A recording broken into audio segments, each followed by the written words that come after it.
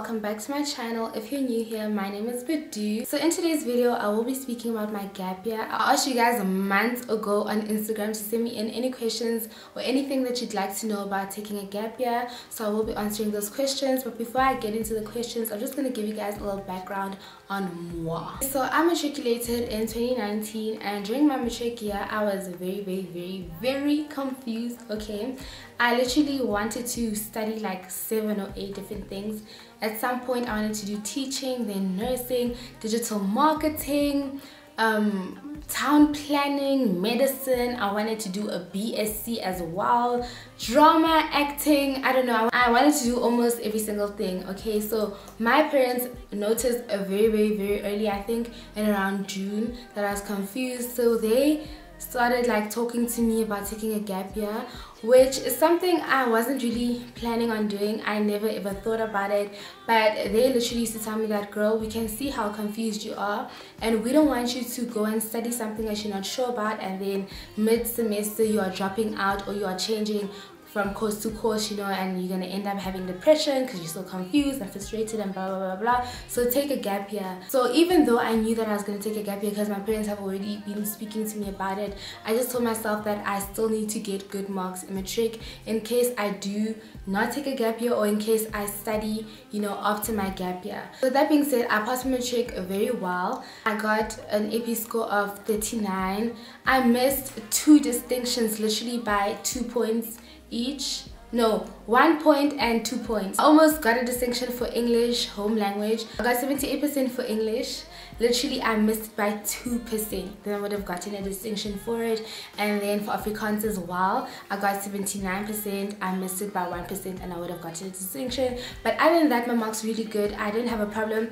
The only mark of mine that wasn't great was my maths mark, but my maths mark wasn't bad as well. I did pass and I could still go off to varsity with that mark. It's just that it wasn't like 70s or 60s, you know. I was just getting 50s and 40s for maths, but I was always getting those type of marks for maths. I'm just not a numbers person, but that doesn't mean I'm dumb. Okay, that's just my weakness. Okay, so during my gap year I went ahead and I rewrote maths. I did not want to rewrite maths, but my family thought that it would be a good idea since I was just sitting at home and not doing anything, and that was it. Before I knew it, my gap year was over.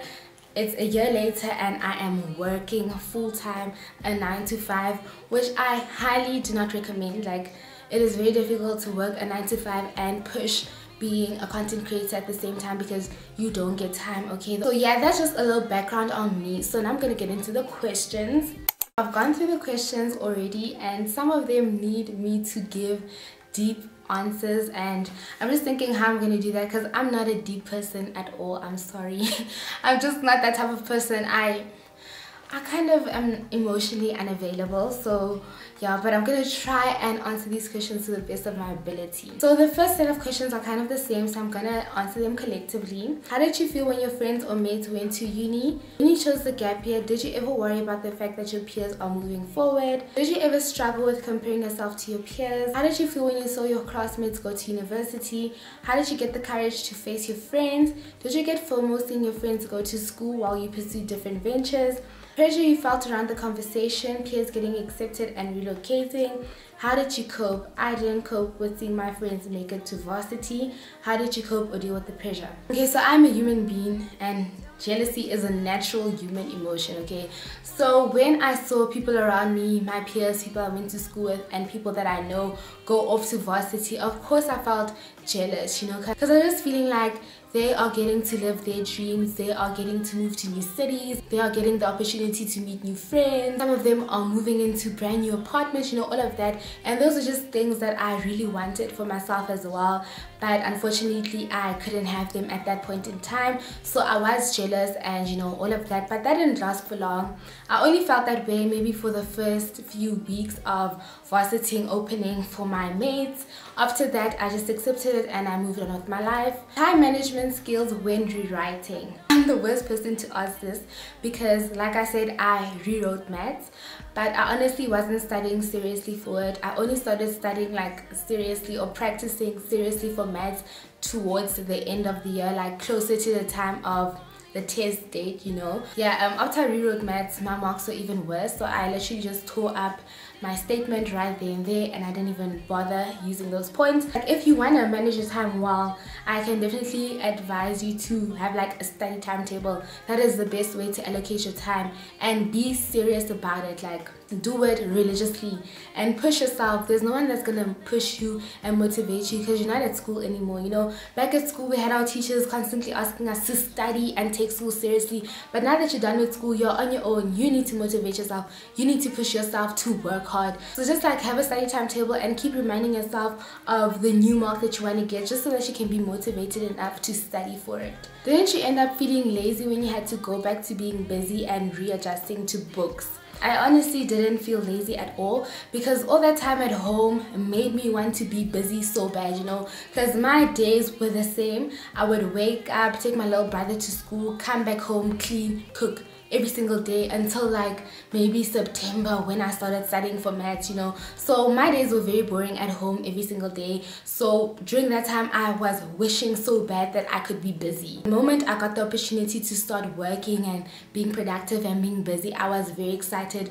It definitely was not a huge adjustment for me at all. Is the transition of not being at school then going back to school hard? I'm still not at school. I'm not studying this year. I am working full-time, and I don't think it will be too hard, you know. If you know what it is that you want, then anything shouldn't be hard for you. Like, you should just tell yourself that, okay, you know what, I took a gap year, but now I'm back at school, I need to study, I need to focus, and then you'll just have to make that mind switch. But yeah, literally anything you put your mind to, you can do. So even if I do go back to school maybe next year, the year after that, I don't think it'll be that hard for me to get back into, you know, studying and all of that. She's asking me, don't I get bored? She's a student, but when she's on holiday, she keeps asking herself when are the schools reopening. And then someone's asking me, what did you do to keep busy?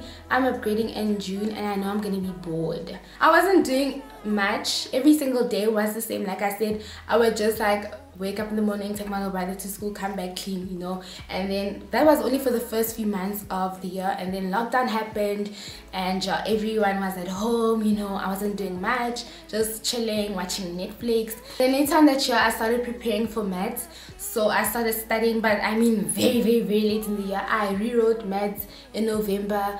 Only around September I started preparing for maths. So yeah, literally every single day at home, I was not doing much, but I honestly wasn't bored.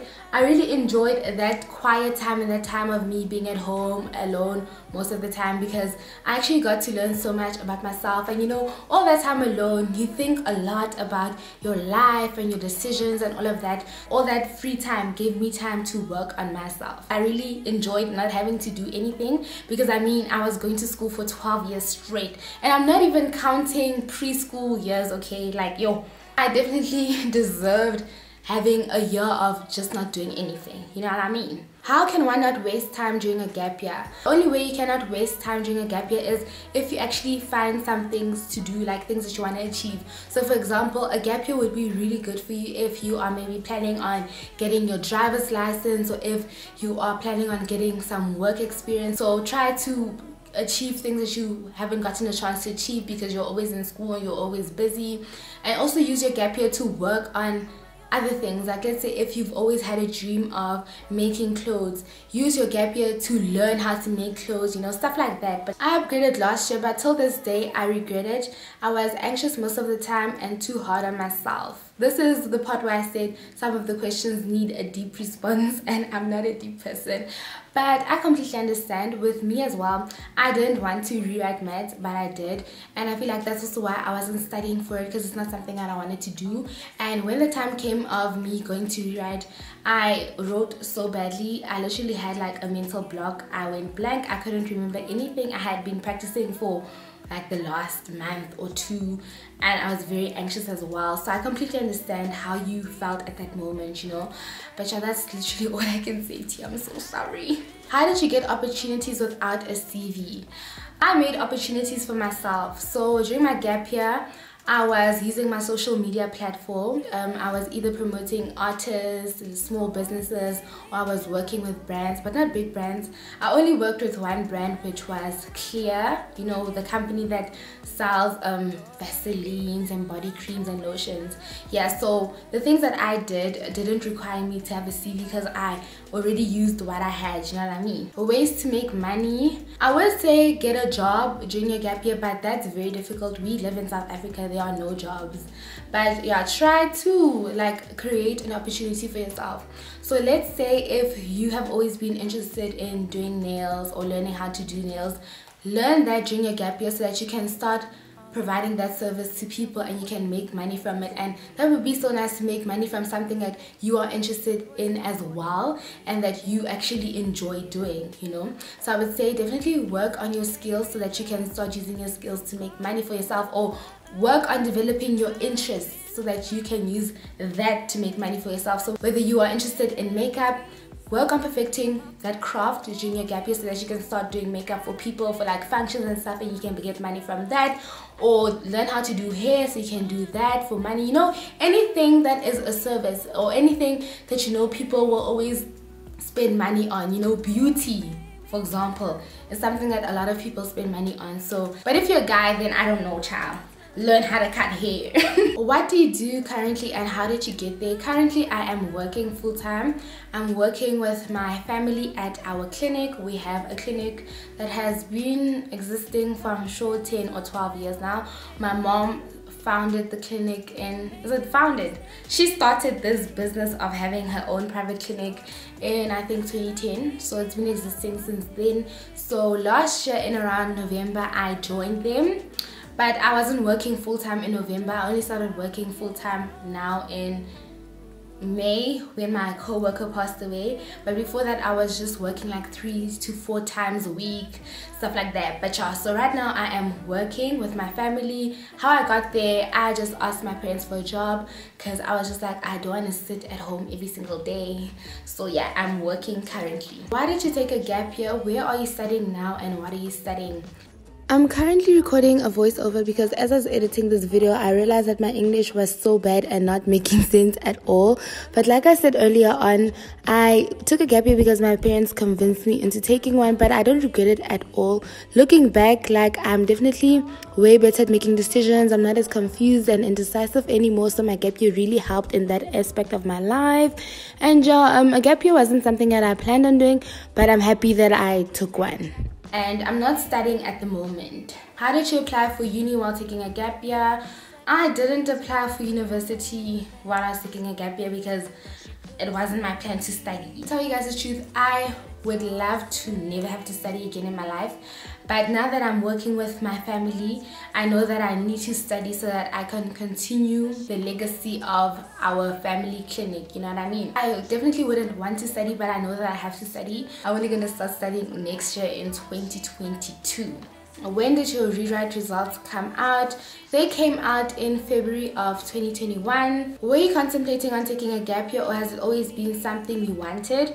It wasn't always something that I wanted. I never even thought about it until my parents brought it up. So yeah, I was definitely contemplating on it, but later on I saw that, you know what, it will be best if I just take a gap year. Are you enjoying it though? Well, I'm not in a gap year anymore, but I definitely enjoyed it. It was so nice to wake up late on certain days, don't take a bath, just stay in your PJs the whole day. No one asks you what are you doing, what are your plans, because your plans are to be at home every single day like you have been for the past few months. So yeah, I definitely enjoyed all that time off. Things you wish you did during your gap year. I definitely wish I traveled, okay, but first of all it was COVID, and second of all I did not have the means. But if it were up to me, I would have definitely loved to travel, even if I didn't go abroad, but just travel like around SA, because SA has some very nice places, hey, like lodges and stuff like that. So I would have definitely liked to travel during my gap year. Do you ever regret not having the varsity experience? Hell no.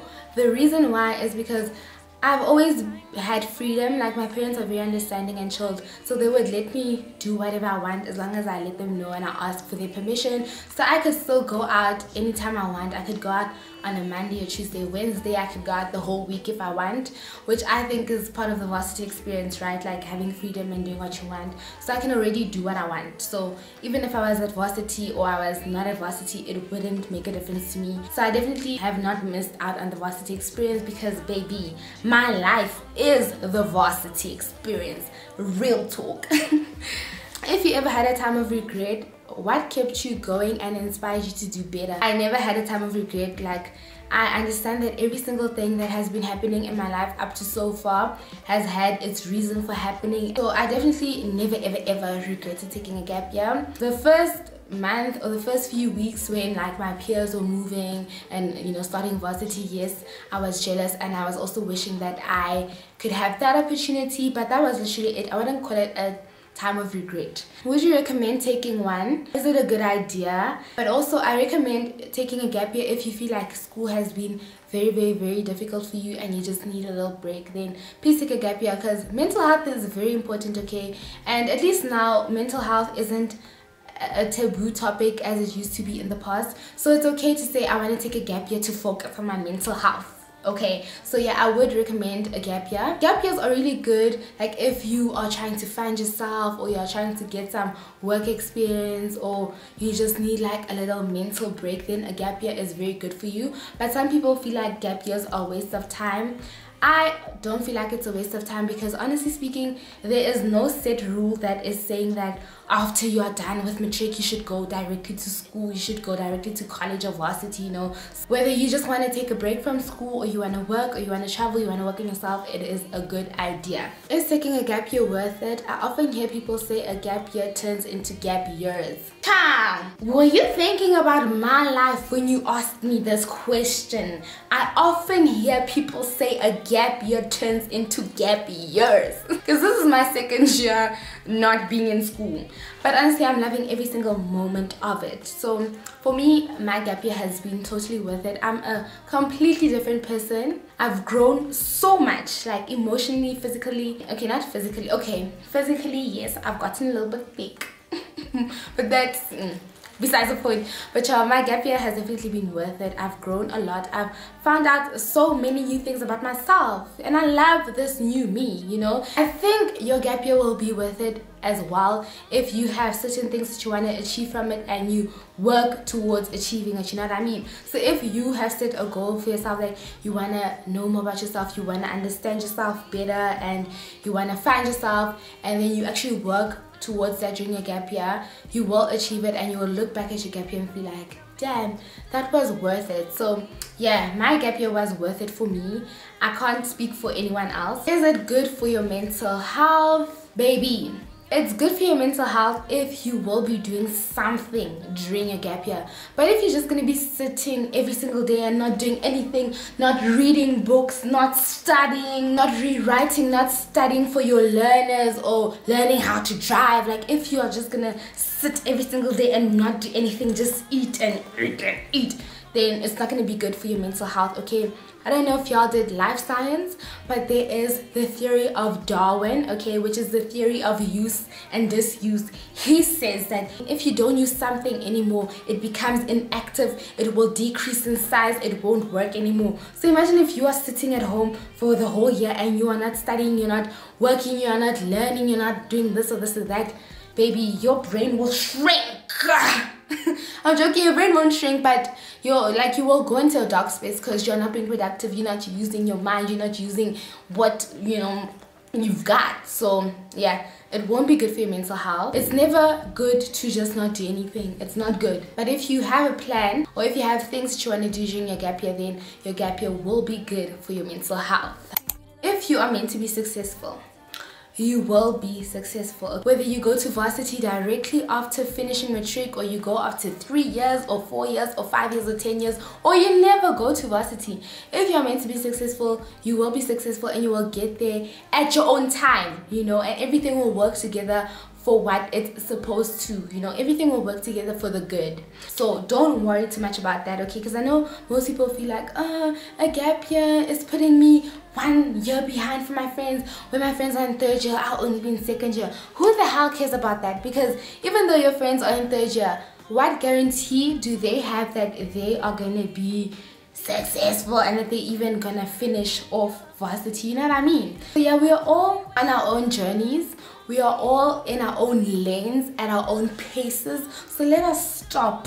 Let us stop comparing ourselves to our friends and our peers, and let us stop putting ourselves under unnecessary pressure, okay? With that being said, this video is over. Thank you so much for watching. If you liked this video or you learned something from it, even if you just learned something about my personality, then baby, be sure to leave a comment down below and hit the thumbs up button. And don't forget, hello, to subscribe to my channel and become a faithful member of the, I don't know, I don't have a name for y'all yet.